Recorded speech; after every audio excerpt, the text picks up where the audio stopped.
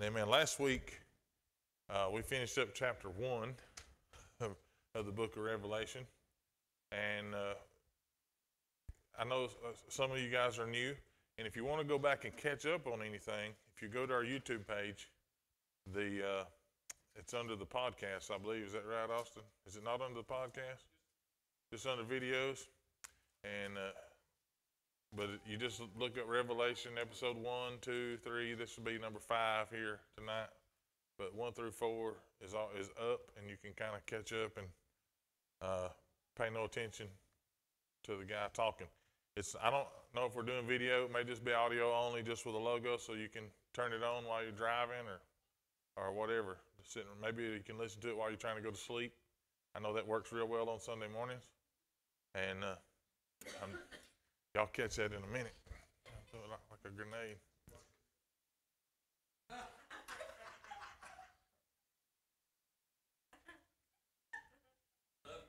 I love you too. All right. We're going to start tonight, Revelation chapter number 2 and verse number 7. And while you're turning over there, I want to just give you a brief overview. When I say brief, I mean like 2 minutes that you got to turn over there. And I'm going to try not to take any longer than that. We're not going to cover all the things that I'm about to say tonight. I wanted to, but we can't. We don't have enough time. Most of y'all got to be in the bed. But we're going to talk about. I broke this whole first 7 verses down into 6 things. But I'm going to try to bump them, combine one of them, and break down into 5 teaching points, and we'll cover them over the next few weeks. But what we're going to do tonight is the background. And I've about decided now I'm reworking my study. Y'all seen that big notebook I had, and I'm redoing it because I ended up not liking it. It's taking too much time, and I couldn't say things straight enough. So I'm redoing it, and I'm putting it all in outline form, and I'm going to do it this way. Background, the commendation, who he's talking to, what he's talking about. I'm going to try to get to those points. And then I'm going to talk about criticisms. And we're going to talk about things that people may say against it and for it. I'm going to talk about things that are out there floating around that you might have never heard before. I think it's important. You know, one of the things I learned in the military, if you're going to really be successful in any battle, anything that you fight, you need to know how your enemy thinks and how they operate. You need to study film. You need to learn about them, learn their tendencies. So it's important that you hear other arguments and other ideas so that you know how to, so that you can put things into perspective, take the truth, and match it up against what you hear. The fourth thing is we're going to talk about counsel, and I just kind of covered that in that. And with the last thing, I'm going to combine the two is the applications along with the promises. If you'll apply what the Scripture says to your life, you'll find that His promises are sure. And every time that you make application in your life, it'll be another promise that you'll see fulfilled out of the Word. So tonight, what we're going to do, I'm just going to read the first 7 verses of chapter number 2. Most people are very familiar with the 7 churches. Most people know about them. They've heard about them. You've heard people preach about them. If you grew up like I did in a fundamentalist environment, you heard people just pound away about them. And you learn a lot of things. You learn more about what people were against than what the Lord was for. So I'm going to try to reverse a little bit of that. The Lord's pretty plain about what He's against. He don't need my help. But I want to try to explain to you, maybe bring out some things that God is for to help you understand. When we started this, what did I say the book of Revelation was about? Some of you has been here from the beginning. It's about Jesus. Do not focus on the tribulations. Do not focus on the judgments. Don't focus on the plagues. Don't focus on the terror. All those things are there, and they're meant to be talked about. And we're going to talk about them. We're not going to shy away from any of those things. But the book, the reason it was written was to bring glory to Christ. It's all about Jesus. If it ain't about Jesus, then it ain't even worth reading. So I'm really want you to understand that the whole book of Revelation is about Christ, and it's about who He is and who He is to us, for us, what He wants to do with us, through us, and I'm very thankful for what He's been showing me in this. I'm gonna tell you, when this started, I didn't imagine it going this way. It may change again. Who knows? I mean, I switch up like. Never mind, I ain't saying that. But anyway, I'm kind of like a passing wind, you know, here today, gone tomorrow, like a vapor. Ain't that what they say? Y'all be quiet over there. You're killing me out there. All right, let's read together. Revelation chapter number 2, verse number 1. We'll read down through verse number 7. And unto the angel of the church of Ephesus write, These things saith he that holdeth the 7 stars in his right hand, who walketh in the midst of the 7 golden candlesticks. I know thy works and thy labor and thy patience, and how thou canst not bear them which are evil. And thou hast tried them which say they are apostles and are not, and hast found them liars, and hast borne and hast patience, and for my name's sake hast labored and hast not fainted. Nevertheless, I have somewhat against thee, because thou hast left thy first love. Remember therefore from henceforth where thou art fallen, and repent and do the first works, or else I will come unto thee quickly, and remove thy candlestick out of his place, except thou repent. But this thou hast, that thou hatest the deeds of the Nicolaitans, which I also hate. He that hath an ear, let him hear what the Spirit saith unto the churches. To him that overcometh will I give to eat of the tree of life, which is in the midst of the paradise of God. We're going to stop right there just tonight, and we're going to focus on the letter to the church of Ephesus. All right? Interpretation. If you have something in your mind, I want to give you some words to be thinking about, to stir your brain, and I want you to think a little bit about what I'm saying and why I'm saying what I'm saying. It's all about interpretation. Many times in our lives, we make decisions based on how we interpret information. Okay? Most bad decisions are made because you had bad information. If you really think about it, somebody ever pop in your ear and somebody else was quiet and they influenced you and you made a decision that negatively affected somebody else, ended up negatively affecting you, because you find out later on when everything circles around, the information that you got wasn't so good. It's all about how you interpret the information. You got to look past what you're hearing, and you got to look at the whole picture of what's going on. So when you're interpreting things, even when you're interpreting a conversation, and it applies in everyday life to people, when people are talking, you got to look past the words that are coming out of their mouth, and you got to see everything. What's the old saying about actions? They speak louder than words. Pictures are worth 1,000 words. You know, you can't just go by what you see, and you can hardly ever go by what you hear. I heard somebody say one time, don't believe anything you say or you hear, and only half of what you see. And I found that out to be about half true. So interpretation is important when you look at Ephesus, because there's some things, and I'm gonna dip a little bit into the other churches, just a hair, a smidgen as I get along, because there's a few other words that we're gonna hit on. But these churches, all of the churches, the 7 churches, were near the Isle of Patmos. Y'all know where Patmos was. That's where John was in exile at. He was there by himself. He was in prison. He was not alone, but he was lonely. And that's something that the Lord kind of dealt with me about this week. John the Revelator, he's on this island. He's surrounded by probably thousands of people, but he's lonely. Even though he's a criminal, he's locked up for doing something for the Lord, but he's there, but he's still labeled a criminal. And all these other criminals who probably deserve to be there, they didn't want to have nothing to do with him either. So it is possible to be in a room full of people and still feel as lonely as the day is long. So, you know, how you interpret your situation sometimes is one of those things. John was one of those guys, though, who was fortunate enough. He didn't really ever feel lonely. And we talked about that a little bit last week.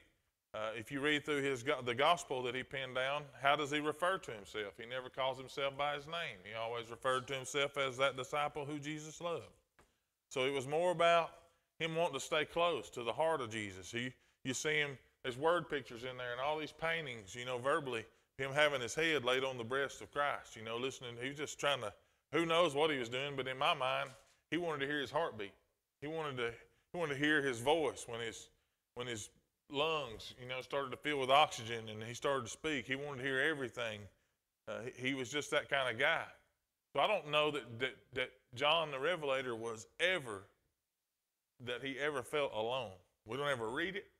I never pick up on it in his writings that he ever felt like he was by himself. He always felt like he had a friend in Christ and that Christ was always there with him. So he never felt like he was alone in his troubles. But all these churches were around, and John writes all of these letters to the churches. And there, even in what we read, in verse number 7, he that hath an ear, let him hear what the Spirit saith unto the churches. Something that stuck out to me this past week that I never seen before. Didn't see it when I started putting this together, but I saw it this week. These letters were meant, even though they were even though he named a certain church each and every time, these letters would be passed around to all of the churches. Every church would read what was going on at the other church.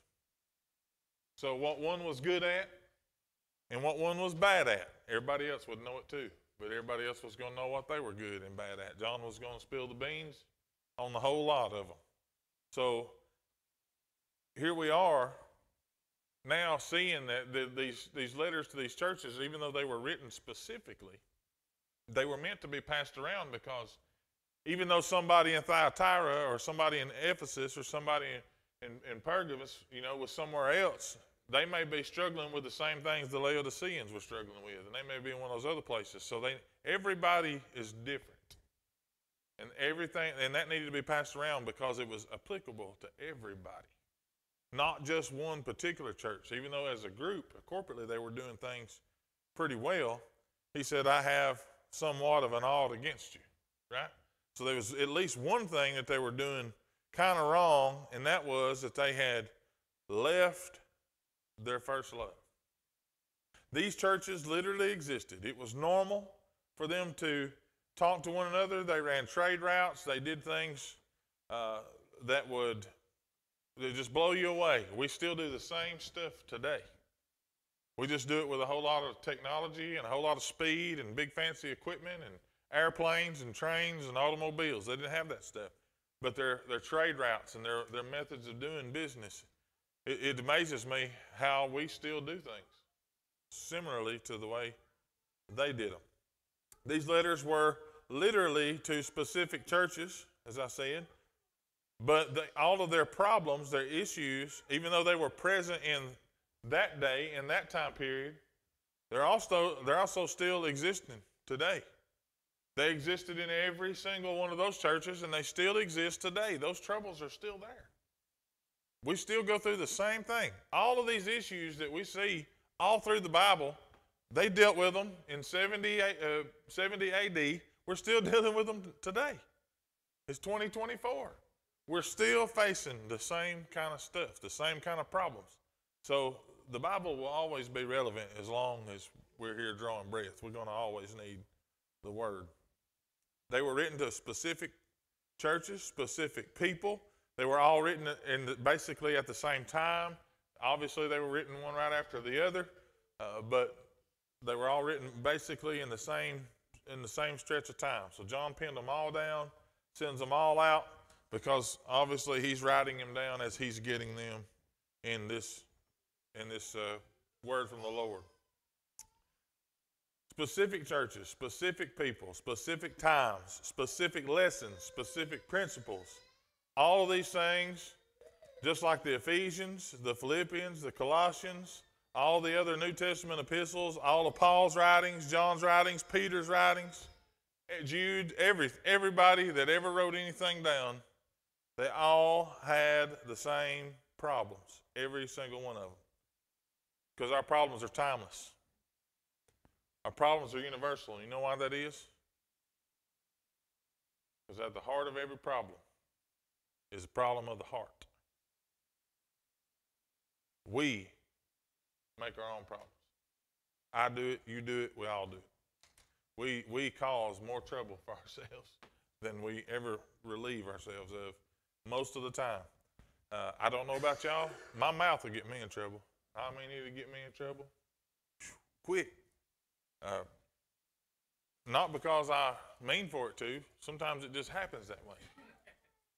You know, it just, there's an old saying, it just be like that sometimes. You know, people can't help but come after me for whatever reason.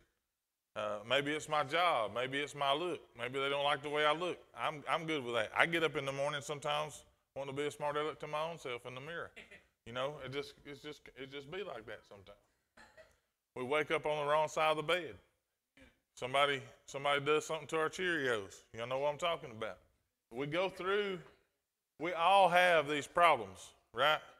We don't all wake up holy and heavenly and we don't wake up with our hands raised and we don't wake up in tune with God. We should, but we don't. My problem for me is, and I know what my problem is, and I'm just willing to say it where some of the rest of y'all ain't. I'll tell you straight away. My problem is I get up, and before I get a hold of the Lord, I'm thinking about what's coming at me. I'm already thinking about what I'm going to have to do when I get to work. I'm thinking about them 42 phone calls that's going to be on my voicemail. Everybody's mad because their garbage ain't picked up on time. You know, they're mad because their recycling bag got left. They're mad because a piece of cardboard fell out of the truck. They're mad because I ain't come scooped up the dead skunk off the side of the road. I mean, I take them all day long. And I'm thinking about that stuff. And you'd think after all this time that I'd know the first thing I need to do when I wake up is to go find me a corner and get on my face.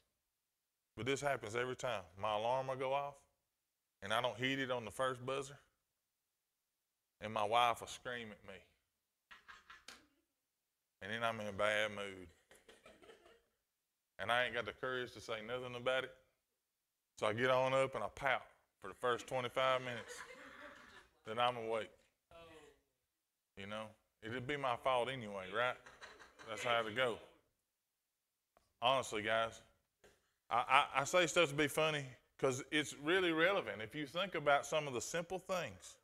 Now, you think about sometimes in your life how something seems funny, and it started out kind of pointless, but it ballooned into something bigger because we don't get control of it. That's what my mouth and my mind in collaboration with my mouth will get me. If I don't get up and get a hold of God early and often, my day goes bad. And it takes me sometimes on up into the mid-morning to ever get a grip on what's going on.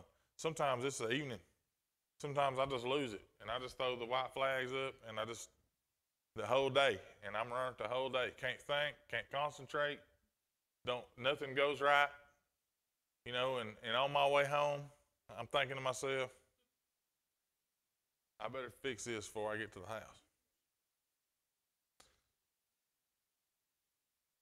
I'm going to smack you if you don't. Y'all forgive me, I'm just kidding. No, I'm not really. But anyway, I'll tell you a funny story. One day I had mouthed off just a little too much. And I knew I had made my wife upset at me, right?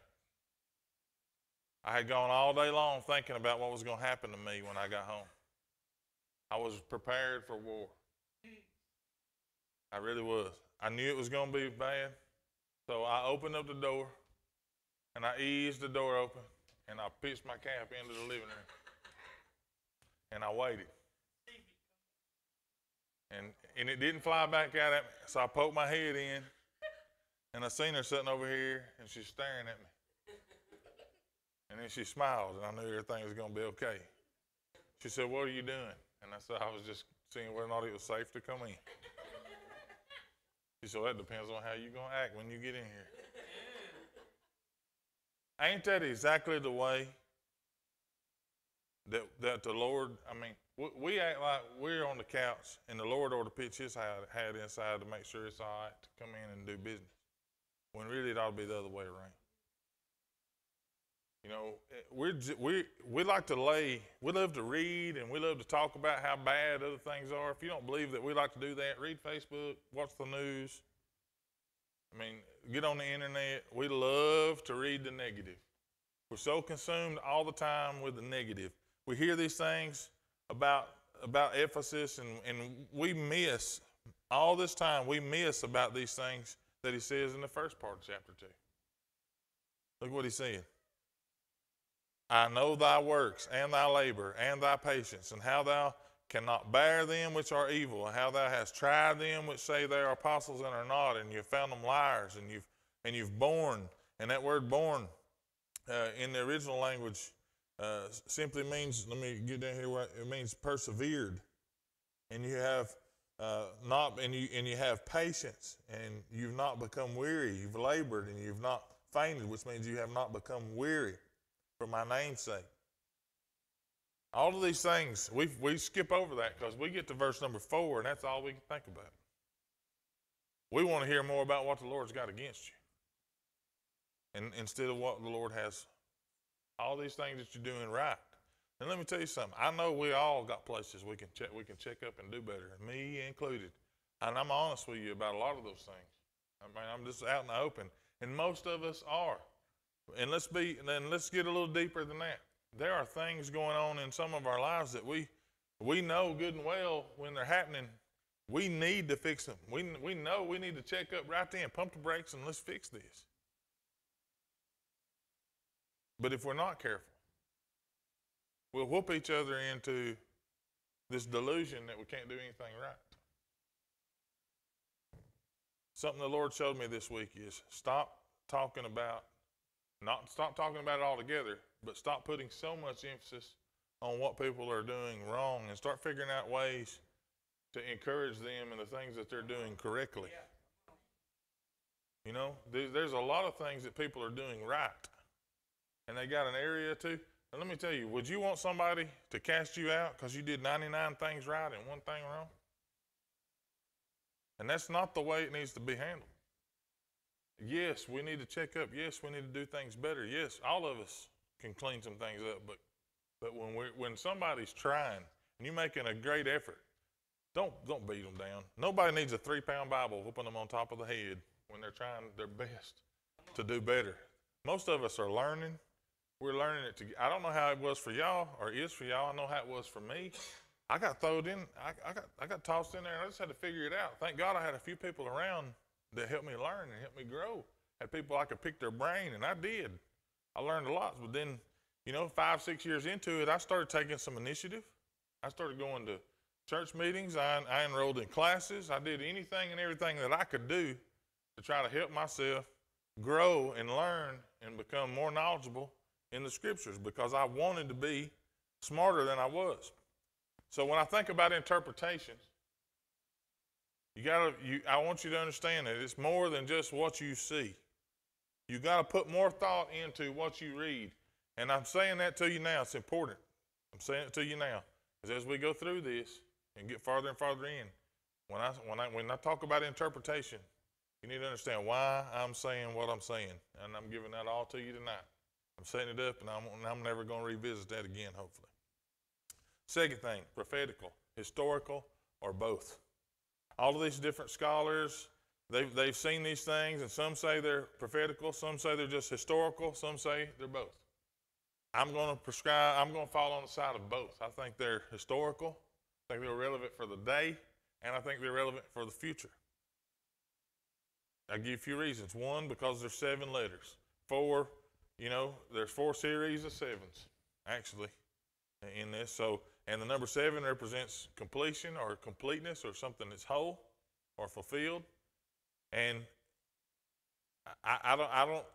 it could indicate that they're symbolic, and it might mean nothing at all. But I'm just going to hold to the fact that I do believe that they're symbolic. It's too much that applies that has applied since the time it was written. It still applies. It still applies. It still applies. I'm going to throw a theory at you in a minute, and something that the Lord kind of showed me today. I thought it was cool, and I'm going to share it with you. You don't have to believe it. The last thing I want you to be is some cult follower and just follow me because I say it. Read the Bible for yourself, and I'll help you the best I can. I'm not going to tell you anything, though, that the Bible don't say, and I sure ain't going to say the Bible says it if the Bible don't say it. But it's something to think about. Secondly, seven churches were not all, or these seven churches were not the most famous. They were not at all influential in the areas that they lived in or in that region. For example, Thyatira was smaller. Thyatira was a lesser known of the churches because it didn't have as many people. Obviously, it was in my mind, I'm thinking of it as it was kind of like rural Jackson County, right? It's like Mud Creek or Woodville. You know, when you say Woodville, you got to leave the D out, right? If you're from the Woodville area, you leave the D out of Woodville. Skyline, Letcher, Bass, Karn, Rash, Big Coon, Little Coon, Shake Rag. You know, you got all these little communities, right? And yeah, Fabius and Hogjaw Valley, and I mean, there's all kind of places, right? So there's, you know, Wanville, Fackler, Martintown, Lick Skillet. I mean, we got all these little places. When you and I say these names actually because you think about them.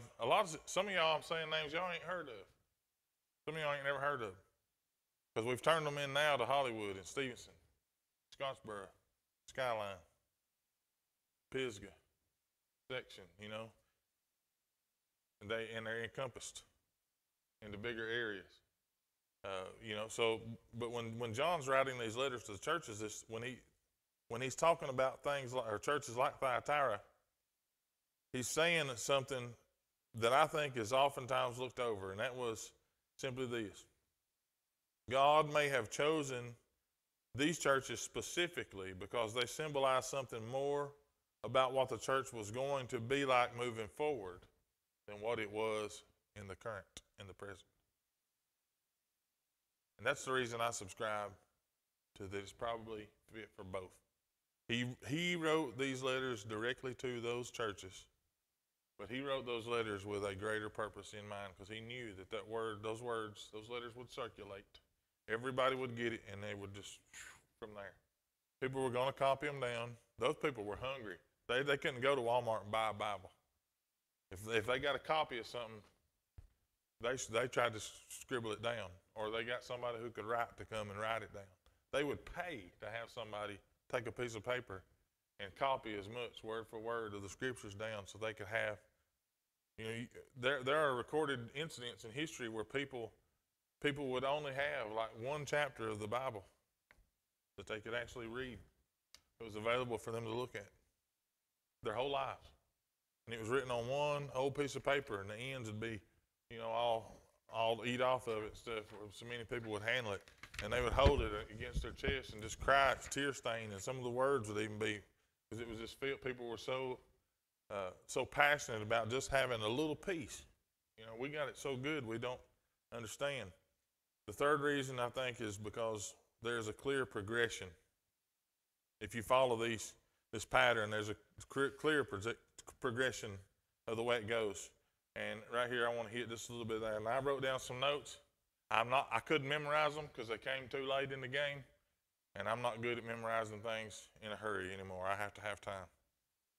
But I wrote down, and I hope, and like I said, it'll be videoed, or at least recorded. You can go back and listen. Ephesus is the first church that's addressed.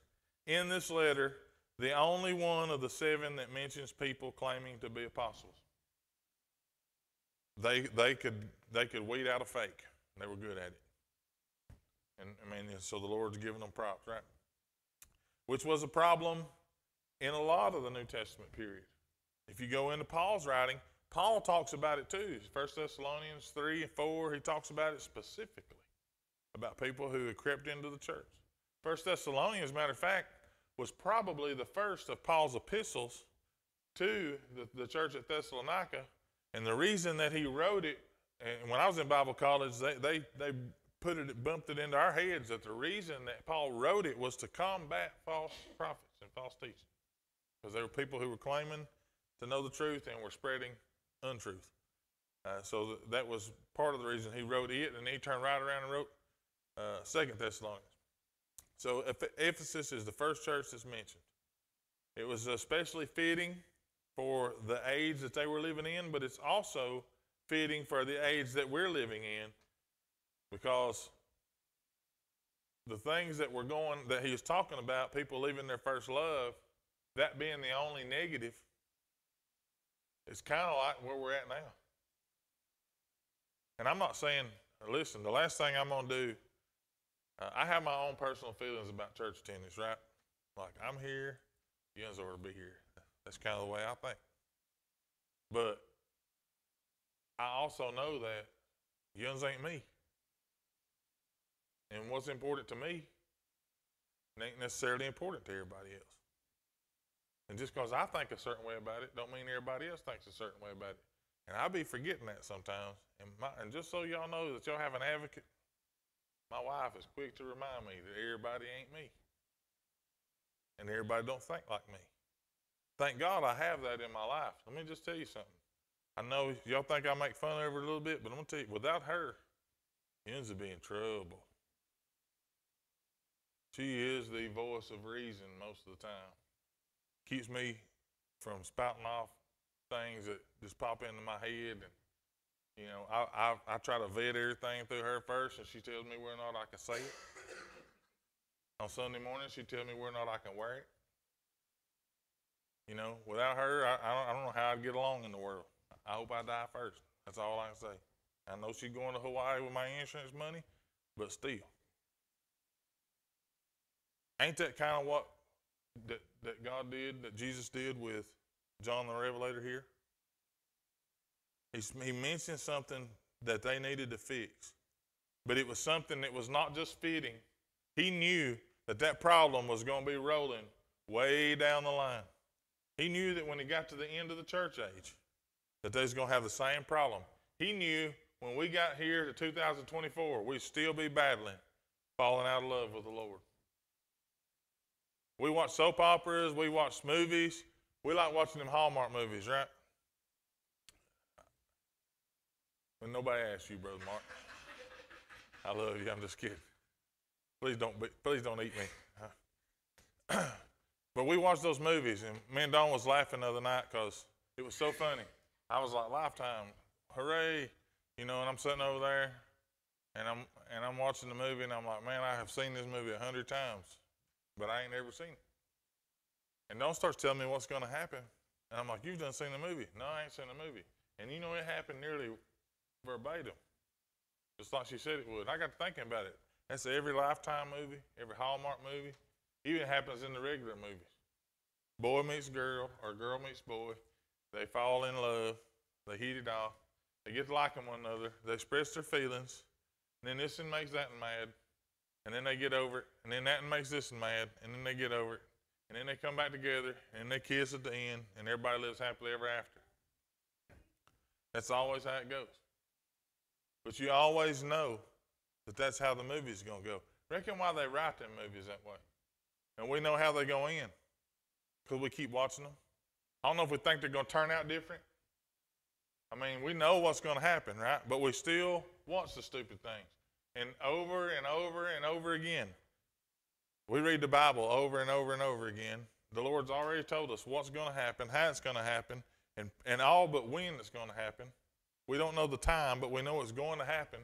And we still can't get it through our minds that Satan has no power over us, and he has no victory over us, and he cannot rule our lives. The Lord sits on the throne of our heart, not him. And he should have no power, no control, and no authority in our lives. But still, we read the book. We read all the way to the back of the book. Jesus wins, and we still act like he don't. I don't understand. But I do it. Just like the rest of you do. I do it.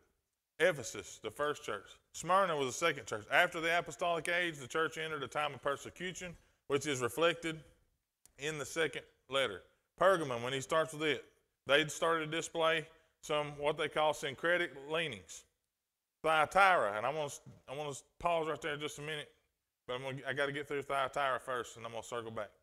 The longest letter was to Thyatira, and it could symbolize that it was the longest age of the church, which was what became to be known the Middle Ages, right? Y'all know what the Middle Ages are? I ain't got time to give you a history lesson, but Brother Mark will after church because he knows all about that stuff.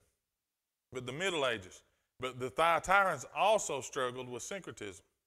And it was so common in the Middle Ages that Jesus said that the victor would rule over the nations.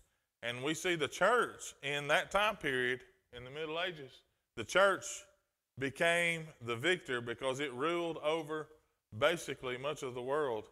And you say, how do you know they did that? They had all the political influence. I love to watch movies about, England and the medieval times. I love Vikings. I love, those History Channel shows that talk about the Knights Templar and things like that. I love history. I love to watch those things. One of the things I learned about the church, especially as Christianity made its way across, all Europe and even on into America, especially when they got to America, the church had all the political power. And I'm not somebody today who would stand up and tell you that it would be good if the church was in total control and they weren't people who didn't believe like us. Because I'm telling you, we've had that before in America, and it was not a very bright period in our history. The church, especially religious leaders, have been known to do some pretty rough stuff. They're still doing it today. Matter of fact, it happens all the time. Some pretty rough stuff. You go back to the beginnings of America, all you had to do was just say a woman was a witch. They'd tie them up and burn them. No proof, no real evidence. Just go up and Salem. Some of that stuff is gruesome. And I'm not saying that some of them wouldn't. I'm just saying, I talk on the phone to 15 or 20 of them every day. I know they're still alive. I'm just kidding, y'all. Somebody hear that, I'll get fired just short of the world. Oh, y'all better get ready to pay me. That's all. I'm just kidding. All right, syncretism. Does anybody know what syncretism means? Together. Should have known the teacher would answer that. I forgot she was sitting in here. There was a time period, and we're circling back into that time period right now.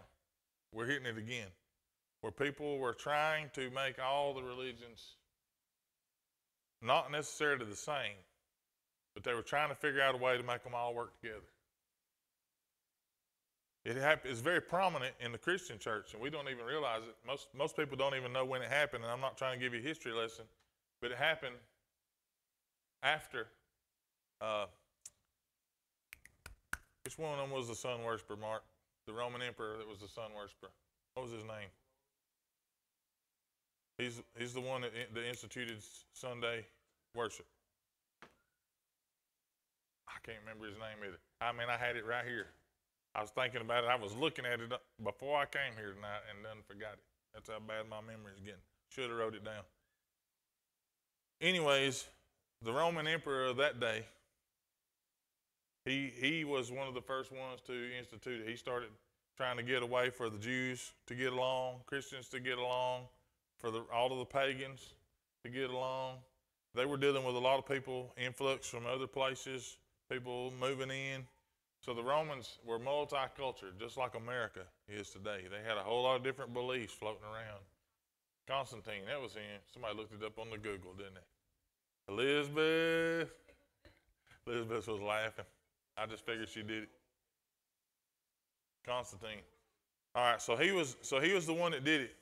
And over time, what is the church now? We defend that and we say, well, that was the Lord's day. That was the day that Jesus rose from the dead. That's the reason we do that. That became our kind of the reason that they got away from doing that, which is fine. Listen to me on this right here. Let me just deal with this once and for all. I don't care what day we show up to worship the Lord. I don't care if it's Friday or Tuesday, Sunday, Saturday. I don't care. My job as a Christian is to technically worship the Lord every single day. I'm supposed to conduct myself every single day like I'm going to church. If I'm going to do it on Monday, I might as well do it on Sunday. It's just kind of the way it is. So to deal with what they were dealing with in Pergamum and Thyatira, is they had that to overcome, because they were two churches in particular who were trying to just get everybody together and just let everybody get along. And everybody, you can come into the church and you kind of do your own thing, but what happened is they got undone by that, because as you get different ideas in, different fundamental beliefs, then before long you got 7, 8 different little churches inside one, and it ain't never last. Everybody's got to be pulling the wagon in the same direction. You can't be pulling it apart. You got to be pulling it together in unison. Let me move on. Sardis.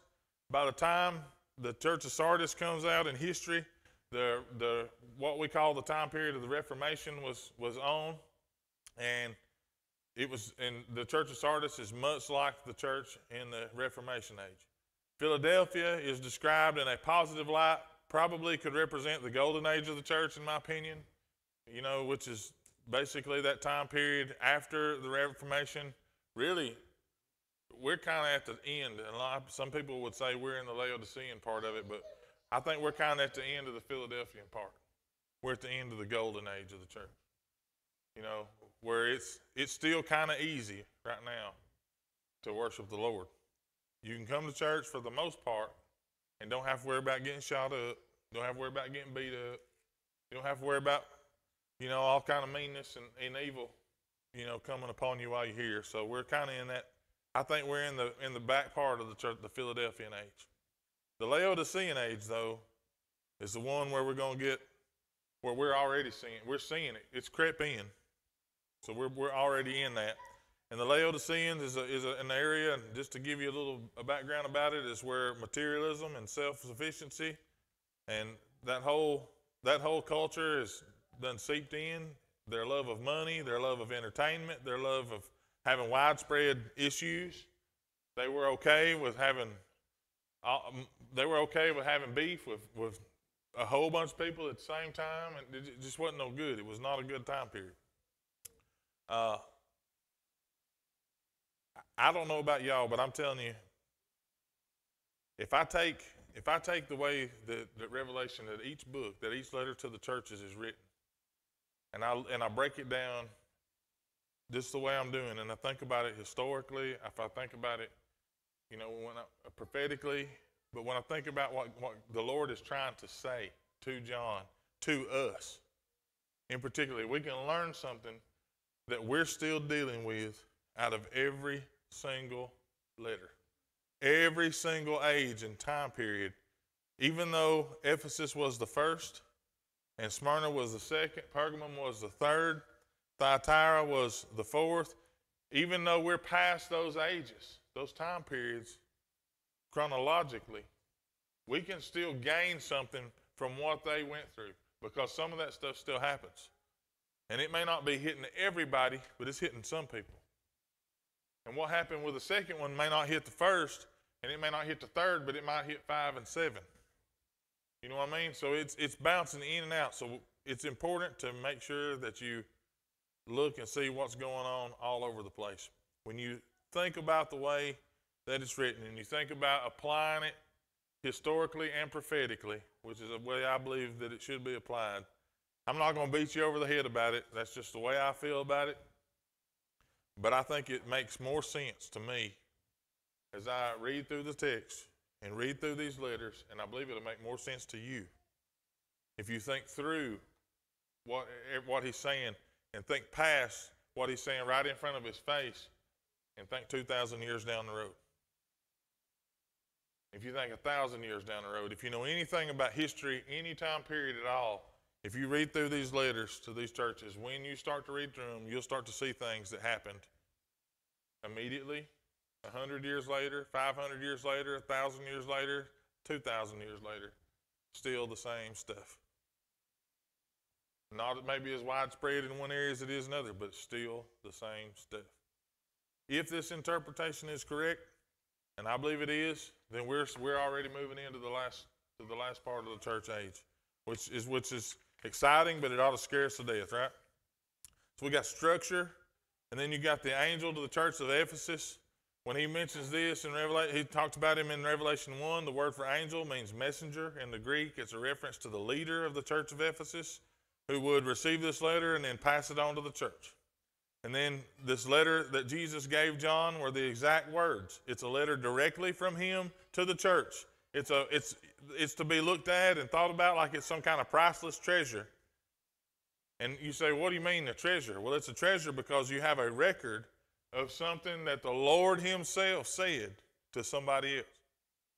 I have a little envelope at my house that my mother, right before she passed away, she scribbled down on a little piece of paper. And it's the only thing that I really have next to a cookbook that's got her handwriting on it. And it says, pretty simple. It says, I love you so much. I'm so proud of you and all that you have accomplished and will accomplish. I just want you to know I'm proud of you and continue to be day by day. And I cherish that thing. I mean, you can break in and get everything I got. You try to get my mama's letter, and I may break your neck. I may pull your head from your shoulders, or at least try to, because that thing is more valuable to me than all of my stuff. That's exactly the way we ought to think about, and that's the way they thought about this letter.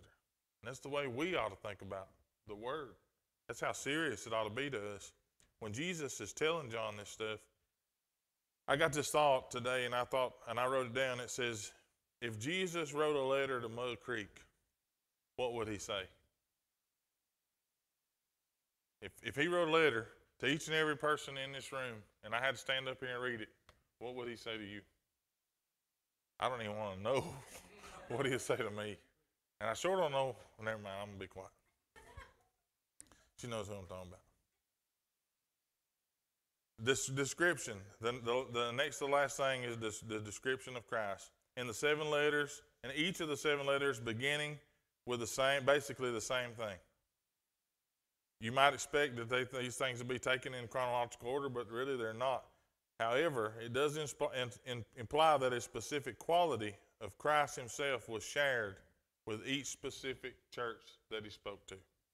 Every church that he talked to, every letter that he wrote, he included a little bit of himself in it, and we'll see that in all the other letters. He'll include a little bit. You might tell somebody who's grieving, what do you say? Just trust the Lord. You know, I remember, and I hate to bring it up, but you're sitting there, and it's pretty. I remember the day that RJ passed away. It was 4 years ago. I got off work that day, and it was something in my heart it was just beating out of my chest. I had no idea how bad it was. And I left work, and I drove home, and I told my wife, I said, I need to go to Birmingham. And y'all didn't even know I was coming. And I just got in the car, and I drove as fast as I could, and I got there literally 15, 20 minutes before he left. But you remember a couple of days I was down there before that.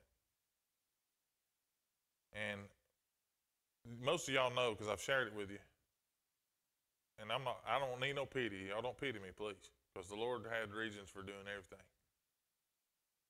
Starting in 2009, on December the 31st of 2009, till August the 1st of 2020, I lost 22 family members.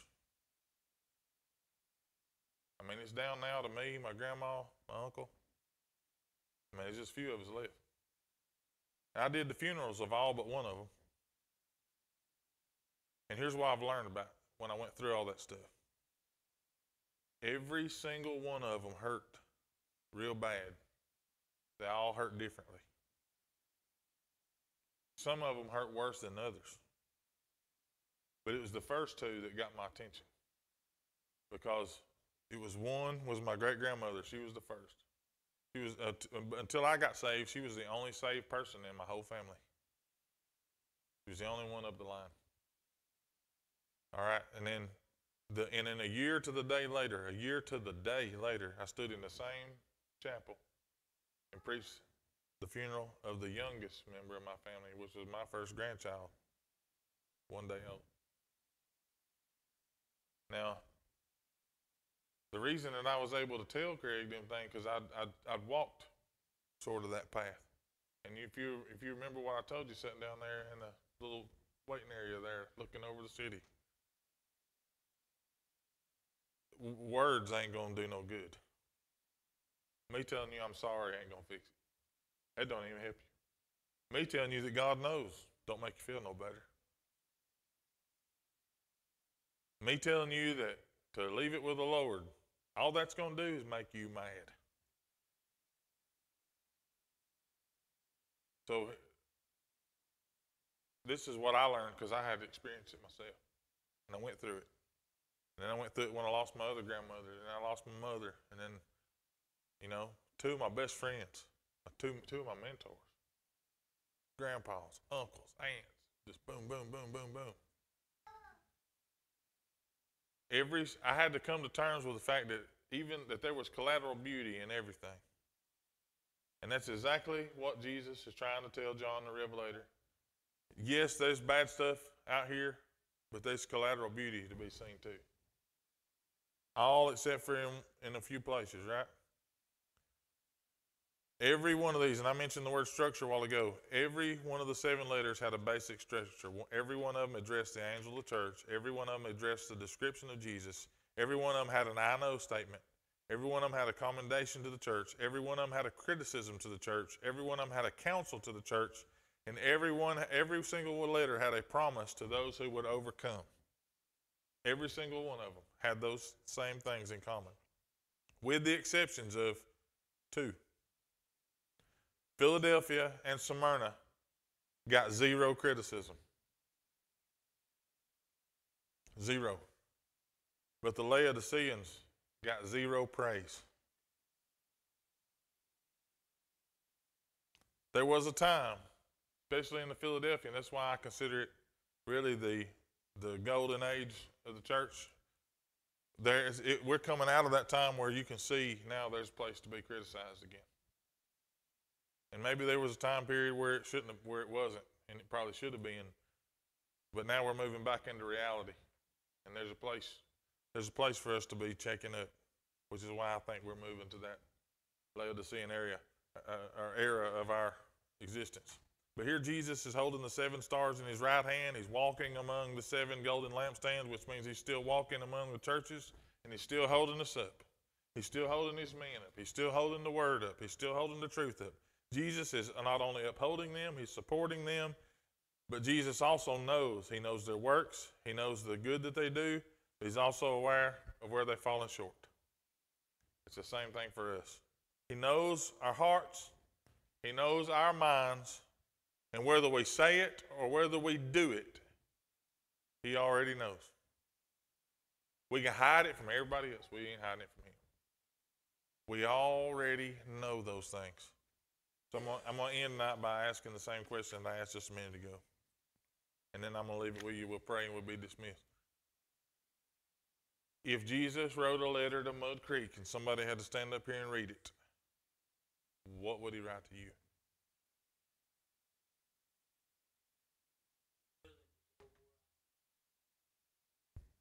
You don't got to answer that. But is that all he would write to you? No. Don't say that other stuff. All right.